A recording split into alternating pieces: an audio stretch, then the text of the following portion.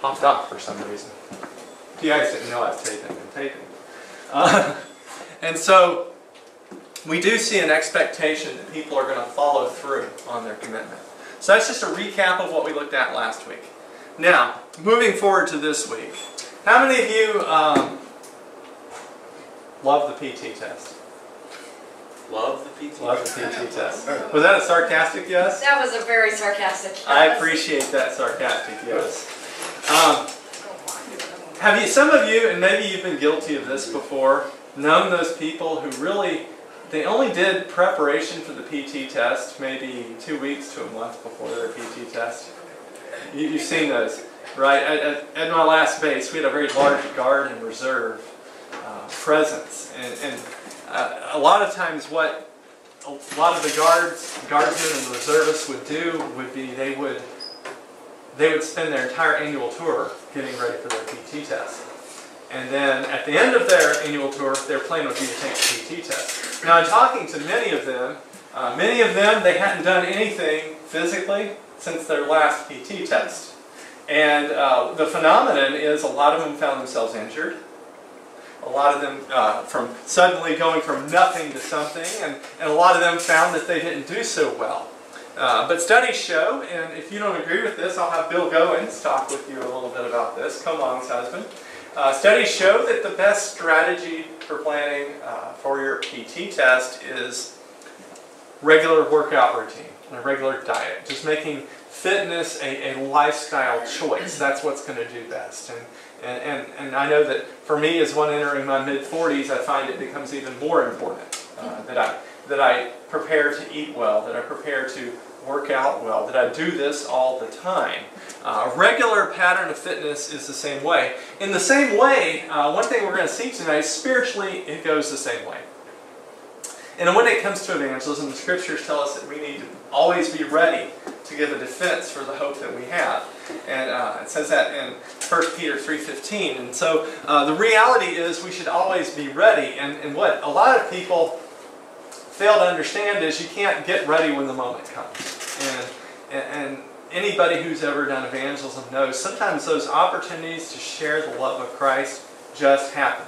And they happen in places you never knew they would happen. They happen in a chance occurrence. Again, God's got it rigged. There are no chance occurrences. But they happen when you did not prepare for them to happen. And so the reality is you've got to be ready. I often think, and I don't want to advocate for this, I know the Army does it.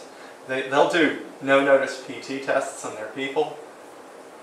I'm glad we don't do that as an Air Force. The AFI says you can, though. The AFI says you can. I don't know anybody who does, but they can do that, and I guess we should take that to heart and always be ready. But the same thing spiritually, we need to find a way to always be ready. Now, in considering evangelism and the gospel, before we take a look at some spiritual disciplines, a concept I'd like to present to you is the reality of evangelism as an innovation, as something that is innovative in our lives. Now, what is an innovation? An innovation is the act or process of introducing new ideas, devices, or methods. That's what Merriam-Webster calls it. A lot of times when we think of new innovations, we think of new things, right? But the reality is an innovation can be something that is just new to you as well. Dr. Everett Rogers, he is a sociologist, was a sociologist, he's very old now. He developed a theory called the diffusion of innovation theory. It's also known as the social diffusion theory. Anybody been through Green Dot here, by the way? If you've been through Green Dot, that's the new program that Sapper is taking on. If you've been through Green Dot, it's dripping in social diffusion theory. Well, anyway, the social diffusion theory is essentially a theory on why it is that some people adopt new innovations and other people don't. And in the theory, Dr. Rogers goes through that there are innovators and there are early adopters and there are mid-level adopters and there are late adopters and then there are laggards and then there are non-adopters with any innovation. And so it gives us a framework for understanding, again, why people accept innovations and why they don't. And it puts a lot of emphasis on opinion leaders. And that's ultimately what we are as Christians, is we're opinion leaders. We are those who are able to socially diffuse the innovation of the gospel. So considering evangelism as an innovation, and I presented to you, these are 5 innovations that the gospel brings to the scene, that are relative advantages that the gospel brings over other worldviews. As I mentioned to you in the sermon yesterday, most people in the world, their worldview is do more good than bad, and you'll go to heaven, or you'll go to nirvana, or you'll be reincarnated as something better, or whatever it is that they believe. But the gospel brings some qualities to the world that those do not bring. First of all, the gospel enables its adherents to proclaim the glory of God. If you recall in last week's lesson, we talked about how evangelism is hardwired into the very DNA of creation, because God created creation to glorify Him, to give testimony to Him, to give testimony to His character, to His love. And that when we fell, when our oldest ancestors chose to step away from God to sin, and sin came upon all of us, we made a choice not to glorify God. And those who are spiritually dead are not glorifying God in their daily lives. But we who know Christ, we are able to proclaim the glory of God. We're able to glorify God with our lives. Secondly, the gospel frees its adherents from the burden of works. You know, a checklist, a to-do list is a lot of burden. And I don't know if any of you have come out of backgrounds where there was a belief, and in some churches even we find this, the do's and don'ts. You got to do these things to be good with God. You can't do these things to be good with God. It's a burden. It really is a burden, because how do you know if you've done enough? How do you know if you're good enough? How do you know if you have made it? And being in Christ frees us of that. We don't have that burden of having to earn something. Number 3, the gospel provides its adherents with the indwelling of the Holy Spirit. It seals them, teaches them, gifts them, and bears fruit through them. You know, having God in you, how many of you would agree? That's a good innovation. Having God in you, with you, that is great. Nobody else has that. The world does not have the Holy Spirit. The world does not see the Holy Spirit. But we do, who are in Christ. And that is something that we have going for us. Number 4, there's the abundant life. How many of you think your life is better in Christ? I know mine is. Yeah, I know my life is better in Christ. Yeah, and this is something that you may encounter as you talk to people. When people say, hey, I don't want to go to church, I want to give up all these things. But you're giving up this for this. You know, it's like the parable of the pearl of great price. The man who found the pearl sold all he had, bought the pearl. What we give up does not even compare to what we gain in Christ. And then, of course, there's eternal reward. There's heaven. And honestly, that's what most people are drawn to. That's the drawing card. I know for me, when I came to Christ, I knew I didn't want to go to hell. I knew I wanted to go to heaven. I mean, that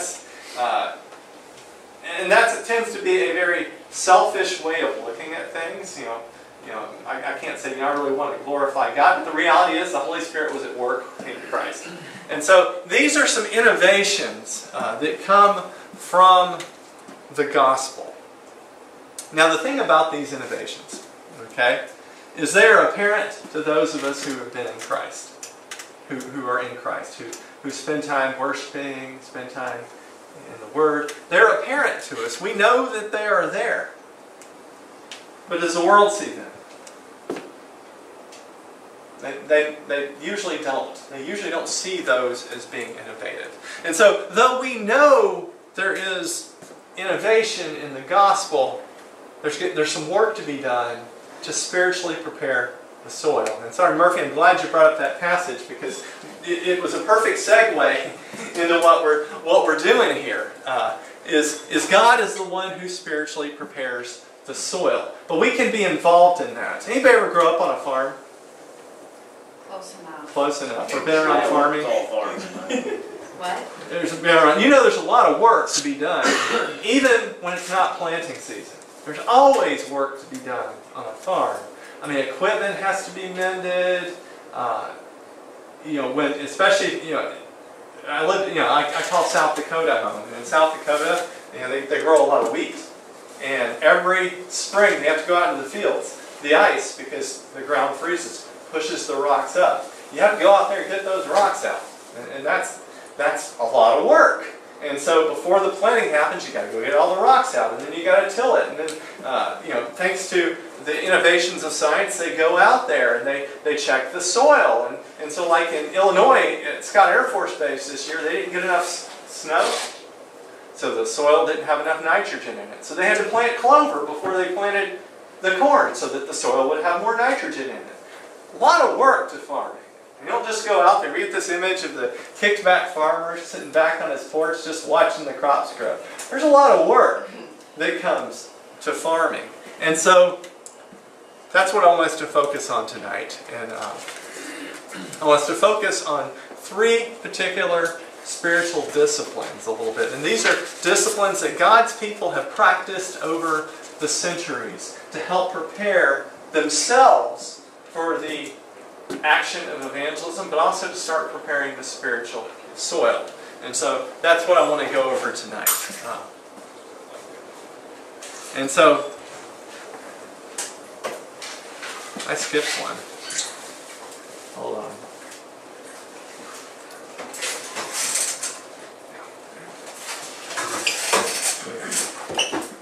All right, there we go. Had to check something. Okay, and so first innovation I want us to focus on a little bit is prayer. Now, when we talk about prayer, and you're probably thinking, Chaplain, I pray every day, I pray for my food, I pray for, yeah. I'm not telling you have to stop and, I mean, I'm sure you did, you know. Then there's always the, bless the Lord, O my soul, and all that is within me. You know, there's the after prayer, right? It's in the Psalms. It's a funny one. But nonetheless, there is the discipline of prayer. And prayer is something that we can do to help prepare the spiritual soil. And being very strategic in the way that we pray. This is a quote from Richard Foster, a book that I've actually bought this book about 4 or 5 times. I keep giving my copies away. So I will periodically go on Amazon and buy the used ones for like a penny. You know, you can do that. Anybody do that? I love Amazon.com. I mean, I go on there. You do like used books. It's $4 shipping. But it's $4 shipping, but it's still $5. But then you check, see what that vendor's got, and they may have a lot of other stuff. And for like $10, you might get 10 books. It's pretty great. But Richard Foster, Celebration of Discipline. Richard Foster is a Quaker individual, by the way, which is a faith that we don't typically see in the military community. But Quakers tend to be very contemplative, and they tend to really have insight into a lot of the disciplines. And he says this about prayer. He says, prayer catapults us to the frontier of the spiritual life. Of all the spiritual disciplines, prayer is the most central because it ushers us into perpetual communion with the Father. A couple highlights there that really struck me. Spiritual frontier. Isn't that exciting? The frontier of the spiritual life. It sounds like trailblazers, going across the Great Plains in a Conestoga wagon, striking out on your own, sod busting. It really gives that image of, I'm on the cutting edge of something, and prayer is where that is. And then perpetual communion. Doesn't that sound beautiful? Perpetual communion with the Father.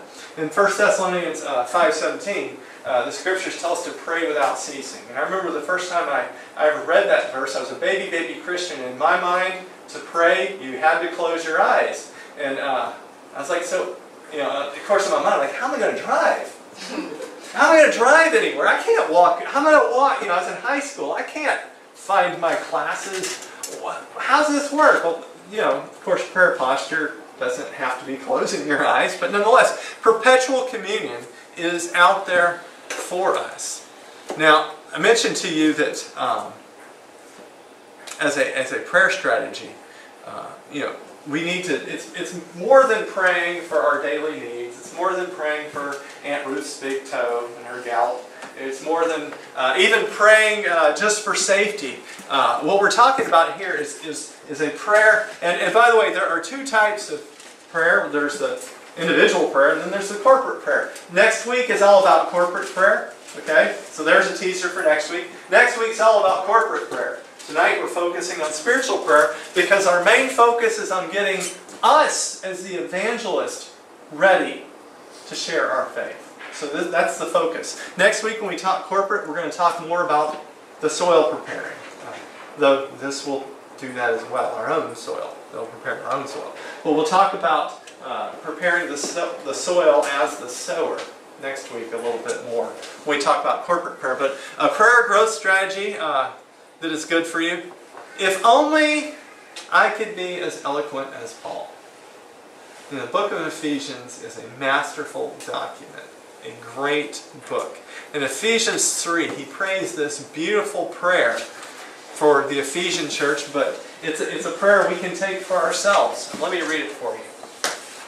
For this reason I bow my knees before the Father, from whom every family in heaven and on earth is named, that according to the riches of His glory He may grant you to be strengthened with power through His Spirit in your inner being, so that Christ may dwell in your hearts through faith, that you, being rooted and grounded in love, may have strength to comprehend with all the saints what is the breadth and length and height and depth, and to know the love of Christ that surpasses knowledge, that you may be filled with all the fullness of God. Now to Him who is able to do far more abundantly than all that we can ask or think, according to the power at work within us, to Him be glory in the church and in Christ Jesus throughout all generations, forever and ever. Amen. Isn't that a beautiful prayer? Doesn't that just sort of bring tears to your eyes? Paul prayed this for us. Something we can pray for ourselves. Something we can pray for other believers. Now, what I want us to do is break this down a little bit. And this breakdown, by the way, comes from Alexander Maclaren. Alexander Maclaren was a 19th century Scottish pastor, but he pastored in England. He was Baptist. In fact, he was president of the Baptist World Alliance at one point. And he is kind of my go-to guy for commentaries. He never actually wrote a commentary. What happened was when he got up there in age and before he died, his family compiled all his sermons. And they made commentaries. He'd actually preached on every verse in the Bible. And they compiled it all. So Maclaren is my go-to guy. And he points out in here that, first of all, verses 14 through 16 are a prayer for strength. Who needs strength? We need strength. We need strength to be able to live victoriously. We need strength to say no to temptation. We need strength to remind ourselves that we're redeemed by grace, not by works. We need strength to rely upon other believers. And then verse 17 is a prayer for indwelling. Now, scripturally, the Bible tells us, as Jesus pointed out there in John chapter 14, that the Spirit is with us and in us.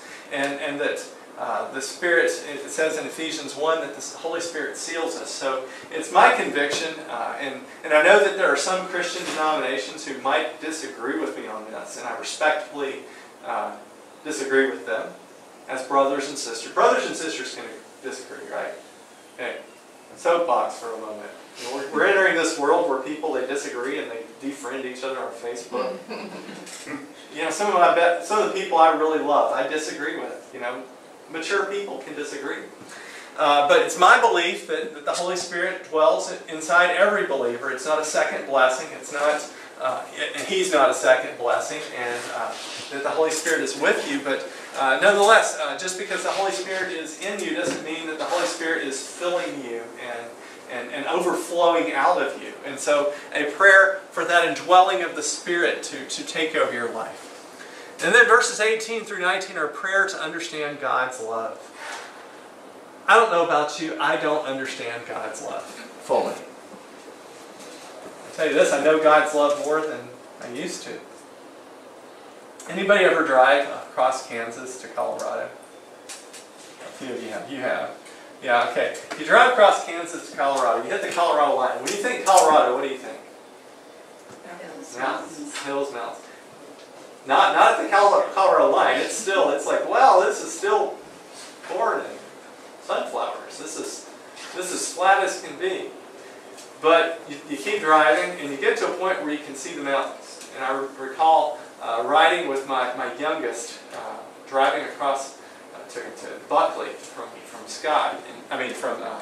Robin. She was 5 years old. And we were playing this game. They said, let's cover the mountains. And we see it like, I can cover the mountains. You hold up your thumb, and you can cover the mountains.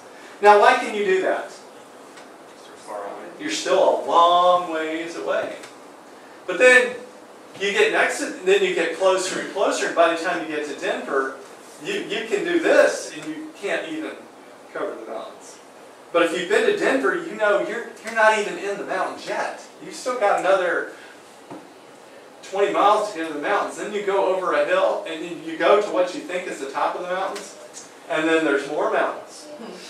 So that's kind of how the love of God is. The closer you are to the love of God, the bigger the love of God is, and the less you understand. I'm convinced of that. I am firmly convinced of that. I thought I truly understood what God's love was about. I thought I understood what holiness was about when I was a baby Christian. I thought I had it all, but the closer I grow to God, the more I realize how deep and how big it truly is. Paul wanted us to get to that point. He wants us to understand how ginormous the love of God is.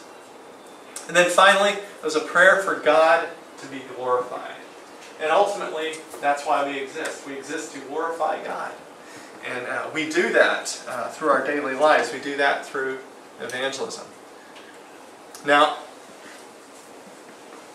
a second discipline, again, prayer. We do that. Prayer is part of that. And a quote, I want to throw out a quote real quick. This is from McLaren. He's talking about the prayer for the indwelling. And I thought I had a slide on it. I didn't, so I'm going to read it. The apostle here uses a compound word which conveys the idea of intensity and continuity. What he desires then is not merely that these Ephesian Christians may have occasional visits of the indwelling Lord, or that some lofty moments of spiritual enthusiasm that they may be conscious that He is with them, but that always in an unbroken line of deep, calm receptiveness, they may possess and know that they possess an indwelling Savior. Doesn't that sound great? Intensity and continuity. Paul wanted us first to know that at every given moment we would know God was with us. And I want you to think to your own life, and you don't have to answer out loud, but if you knew at every moment God was with you, it would influence your behavior, wouldn't it? It would influence your actions. And I think what else? It would influence your moods. You would know, okay, God is with me. And it would help you. It would help you in those situations where you're anxious. It would help you in those situations where you're struggling. Just to know that God is with you. So that's a prayer strategy right there for personal growth. And so when we're talking about the spiritual discipline of prayer right here, that's what we're talking about. Second spiritual discipline is fasting. Now, again, I go to Richard Foster for a definition. It's abstaining from food for spiritual purposes. Now, if you go on the interweb, there's all kinds of articles on fasting. People fasting from sugar. I've got a friend of mine. There's a diet she's doing, something 30. It makes paleo seem progressive. I mean, if you're on the paleo, I'm sorry. I didn't see the cavemen finding out ways to cook brownies without grain. Hers looks like real paleo. It's like nuts and twigs. I mean, it really is. And but the goal is to fast from sugar, fast from gluten, fast from grain. You see a lot about that. And so, but that's a fast for physical purposes, okay? And then even then, a lot of times, and we have to be careful a lot of times when we look at what other people are teaching. The Scriptures tell you you're to test everything and hold on to the good. And I hope that everything I ever tell you, you test. I hope you consider it. I hope you look at the Scriptures and that you weigh it, because I'm just a man. And the Scriptures should inform you what the truth is. But there's a lot out there about fasting for spiritual purposes, more on the, for spiritual wealth, for physical wealth. So, my bank account can increase. And that's not what we're talking about here. We're also not talking about hunger fasts. That's for political reasons. The purpose that we're talking about fasting is for you to grow closer to God, to be more in tune to the Holy Spirit. That is the fasting we're talking about here. And so it's a very different type of fasting. Now, I will also say that there are different fasts that we find in the Bible. We find Jesus, when he was in the desert 40 days and 40 nights, what kind of fast was that? Total fast. That was a total fast. It wasn't even water. I don't know a doctor on the planet who would recommend that. If you think the Holy Spirit's leading you to that, you better know the Holy Spirit is leading you to do that. And then we find people fasting from just food. We find the Daniel fast, which is mentioned, and we'll actually talk about that. We're going to talk about Daniel in session 6, by the way. It's going to be all about Daniel and workplace evangelism. We find that he and his and the three individuals known as Shadrach, Meshach, and Abednego, they didn't want to eat the king's food, and so they asked the king's their boss if they could live on vegetables and water. So it was not a fast from food, but it's a fast from certain foods. And you can even mix that in. It could be a fast from coffee. It could be a fast from chocolate. It could be a fast, it could even be like a media fast. The goal here is to abstain from something for spiritual reasons, for the purpose of prayer, for the purpose of spending time with God. So there's a lot of different fasts, and time doesn't go into that, and we can talk more on fasting offline. Richard Foster has a great chapter on it in his book. But I want us to look a little bit at what the spiritual purposes are for fasting. And this is from another book, Donald Whitney, Spiritual Disciplines for the Christian Life. Also a good book. I like Foster, but Whitney's got a good book out there too. This is not a government endorsement. Okay. So fasting and prayer help us to focus our heart on God. How often each day do most of us think about food? I'm a foodie. It's a lot. It's a lot. I eat five to six small meals a day usually. For me, the big meals are more the exception and not the rule. So that's a lot of time I'm spending thinking about food. About what's the next meal. I haven't had dinner. Honestly, I'll tell you straight up, kind of thinking about that a little bit. But when we fast, the time that we would spend, if you're doing a food fast, the time that you would spend thinking about food, preparing food, eating food, cleaning up after food, would be spent in prayer. And it allows you to focus your heart on God, who can release that supernatural power in your life. It causes you to reflect upon something very differently. If you recall, when Jesus was tempted by Satan in the desert, he was fasting 40 days, 40 nights. I'm sure anything looked good. The Bible says he was all God, but he was also all man, right? You know what that tells me? He was hungry. He was probably pretty hungry. And Satan tempted him to do what? Turn stone into bread, right? Could he have done it? Absolutely. I mean, God told Moses, he had manna come from heaven. But Jesus replied to him, he didn't say no, he didn't say you're a jerk, or he didn't do anything like that. What did he say to him? Man does not live by bread alone, but on every word that proceeds from the mouth of God. How often do we really put that to the test, though? Fasting gives us an opportunity to put that to the test. And as we put that to the test, we get direction. Jesus' purpose in that fast, if you recall, it's mentioned in Matthew chapter 4. After that, he went with his public ministry. This was him getting ready. It could have been that he was considering who the 12 would be. It could have been him considering what his journey would be. I'll go here, and then it could have been a masterful strategy session with him and his father. And he fasted. So it's an opportunity to get wisdom and direction. Another purpose of fasting is Jesus encourages fasting and prayer. There was a situation right after, remember the Mountain of Transfiguration? Jesus and Peter and James and John, they go up to the mountain and they see Moses and Elijah, and it's a great experience. Peter wants to build 3 shelters so they can bivouac up there. And God speaks from heaven and says, basically tells them to be quiet, listen to Jesus. They go off the mountain. They come back. The others are down there. There's someone who brought a demon-possessed child to the disciples, and they were unable to cast out the demon. And Jesus makes a statement. He says, this type can only come out by prayer and fasting. And the reality is, and on that note, by the way, I don't believe Christians can be demon-possessed. The Holy Spirit's possessing us. There's no room. There's no room in the house. But nonetheless, you may have some struggles that you really can't kick. Maybe it's an addiction. Maybe it's a habit. Maybe it's something that's like, you would say, Chaplain, I've been trying to give up pornography, or I'm an alcoholic, or something like that, and you just can't do it. My advice to you is throw in some fasting.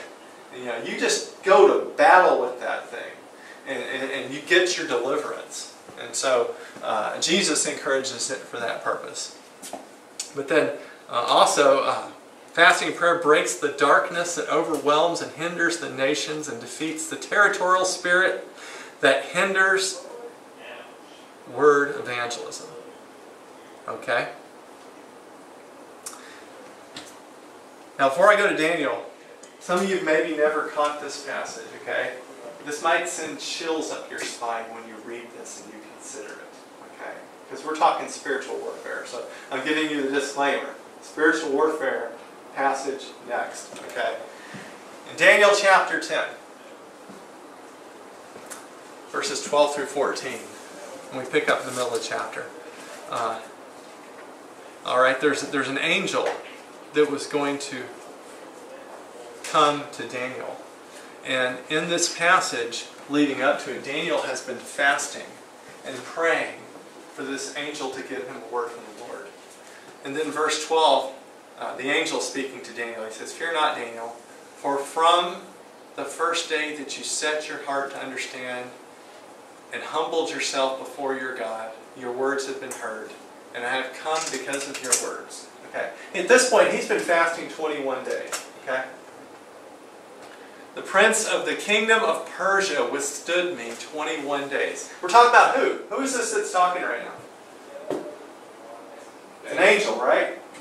You want to get that image of angels being cute and cuddly and like the little cherubs on the stamp? But what happens every time an angel, what happens every time an angel appears in the Bible to include at this situation? What do they say? Fear not. Why do you think they say fear not? Because they're scary looking. I think they're scary looking. They are absolutely scary looking. Angels are tough dudes. Okay? These are tough, they're good guys, but they're tough dudes. And so every time an angel appears, the people are afraid. Okay? So we're talking an angel here. But he was withstood by the prince of the kingdom of Persia. Now I read several commentaries on this, and they're all pretty much in agreement. And not just Christian commentaries. I read some Jewish commentaries on this too. I was like, what are the people who don't claim Christ as Lord? What do they even say about this passage? There's actually agreement on this one.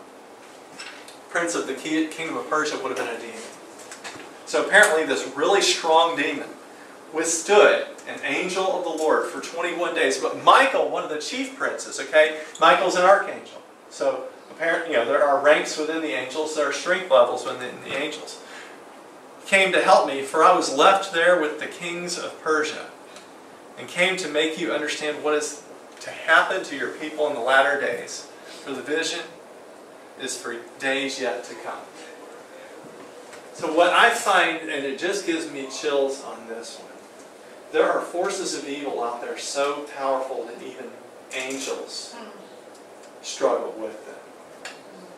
And I don't know if you've ever experienced this, and this may really rock your world, what I'm about to say.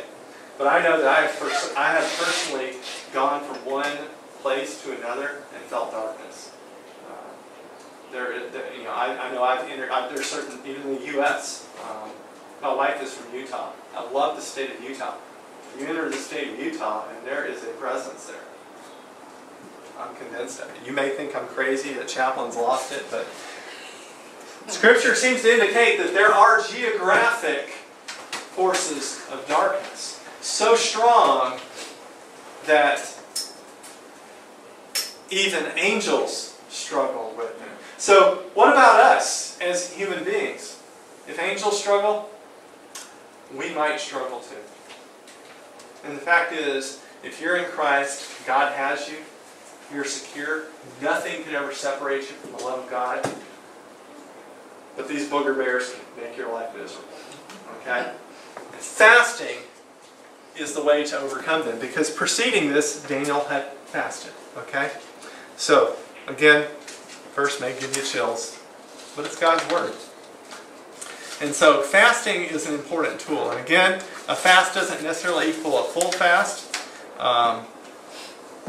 but also as a reminder, and my medical professional back here would appreciate it if I said this.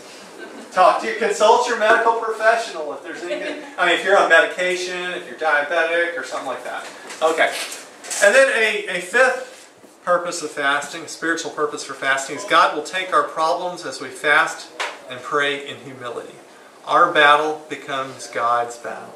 There's something humbling about fasting, because you realize just how dependent you are on something physical, how big a role food plays in your life. And it can be very, very humbling. In 2 Chronicles 20:15, we find that the tribe of Judah is under oppression by an invading nation. And King Jehoshaphat declares a fast. And he goes before the Lord, prays a beautiful prayer there. It concludes, Lord, we don't know what to do, but our eyes are on you. And he claims a fast.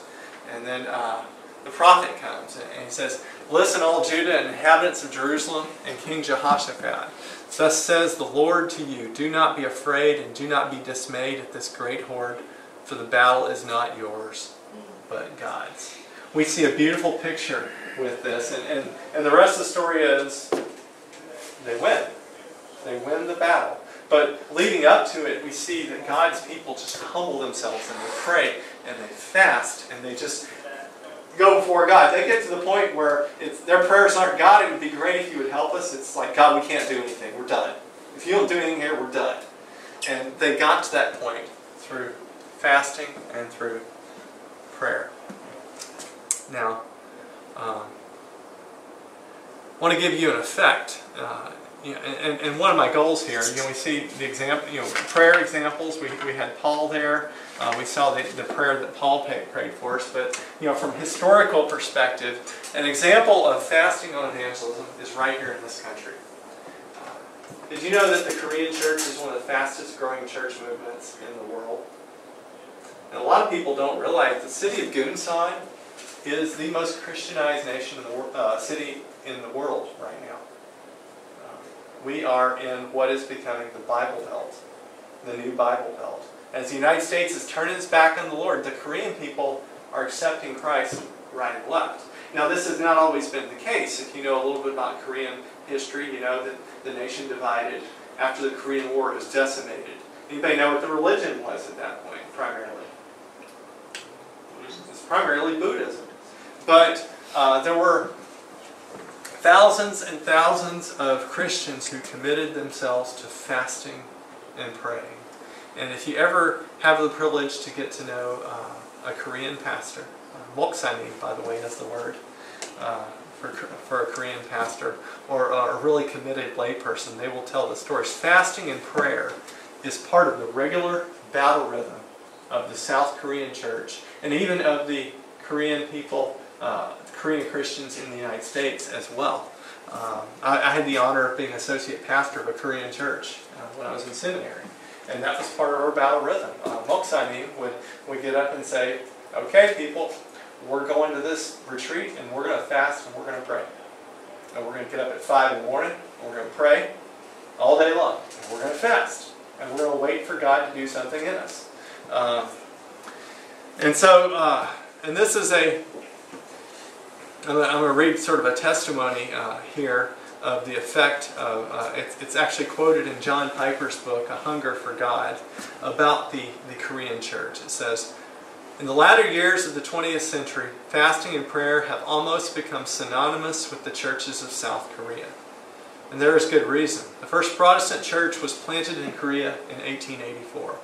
100 years later, there were 30,000 churches. That's an average of 300 new churches a year for 100 years. That's a lot of churches when you consider the population of this nation. 300 churches a year for 100 years.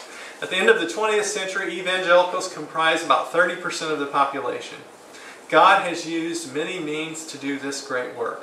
One of them is recovery not just of dynamic prayer, but of fasting and prayer.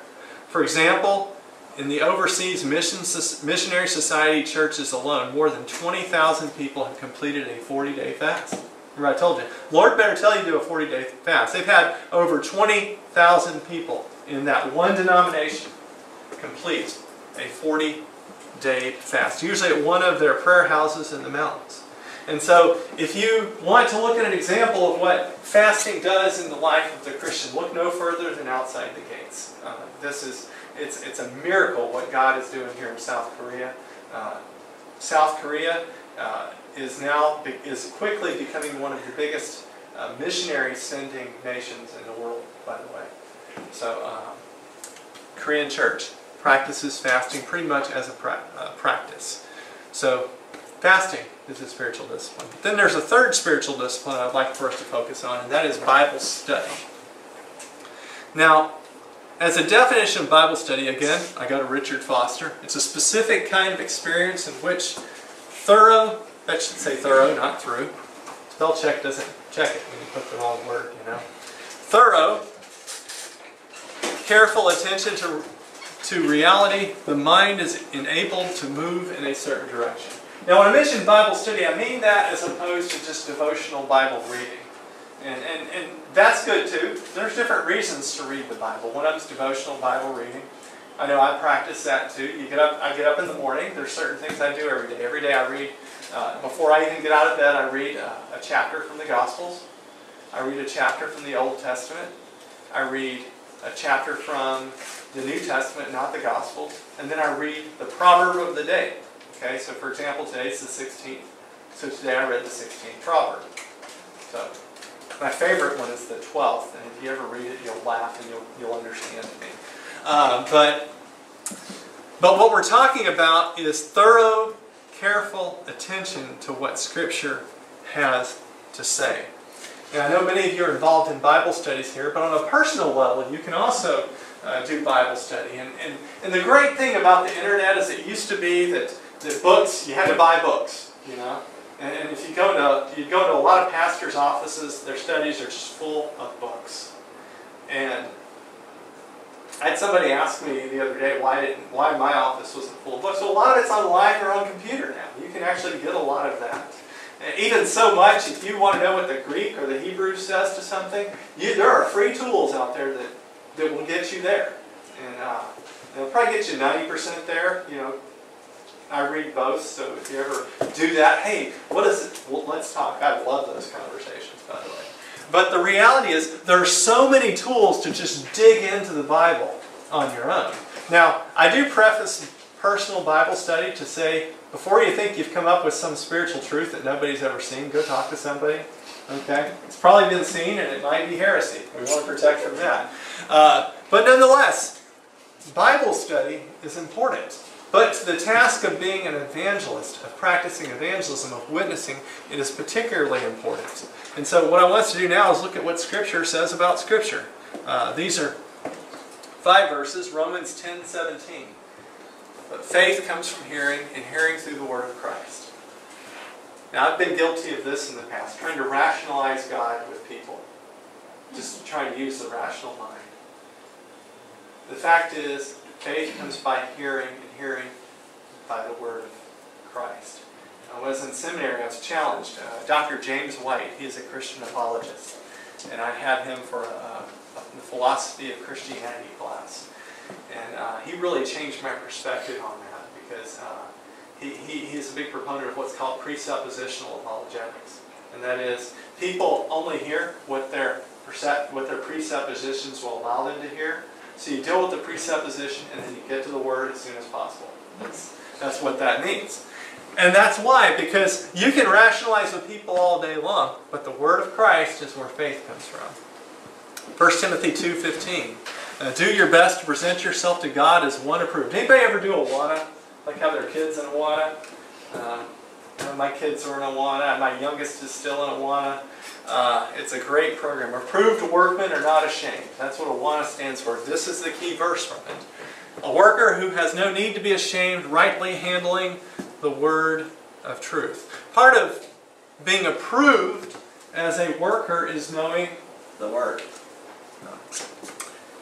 Then 1 Timothy 3:16. I love this. All Scripture is breathed out by God. Some translations say God breathed. It's profitable for teaching, for reproof, for correction, for training in righteousness. The man of God may be complete, equipped for every good work. Your Bible is your spiritual toolkit, right here. Everything's in there to tell you what to do. And then 1 Peter 1 says, so you can see that it's not just Paul that believes it, it's others. One thing I find interesting about this is all Scripture. When Paul wrote those words, he was talking about the Old Testament.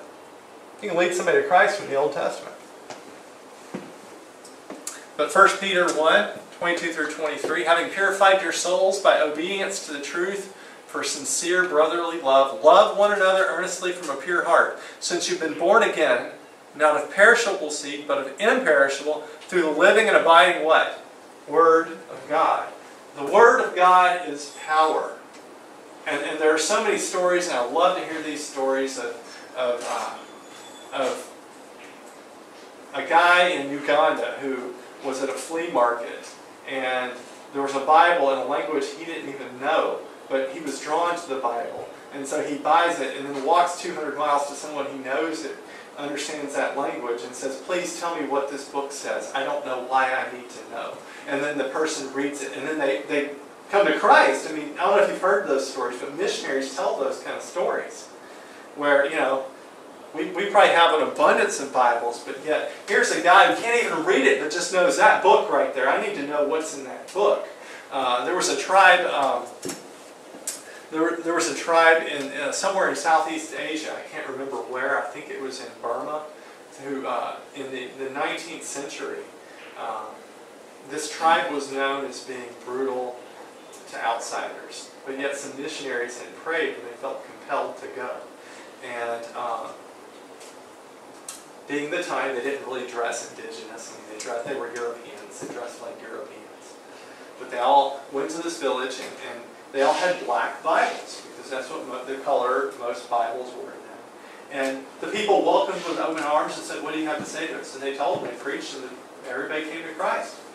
Well, they were sitting back and talking about it, you know, several months later through the discipleship. And the chief of this tribe told the missionaries, I said, the reason we listened to you, the reason we didn't treat you harshly, is because the demons told us that someone would come to our village carrying a black book and bring us the words of life. And the demons told us not to listen to you. Well, we didn't want to do what the demons said. The Word of God is powerful, and we need to be in it. We need to be spending time in it. And that is a spiritual discipline that if you're going to share Christ with people, start with the Word. Because the Word is power. So those are 3 spiritual disciplines. And these, again, are spiritual disciplines that you can use to prepare yourselves for the task of sharing your faith. Okay?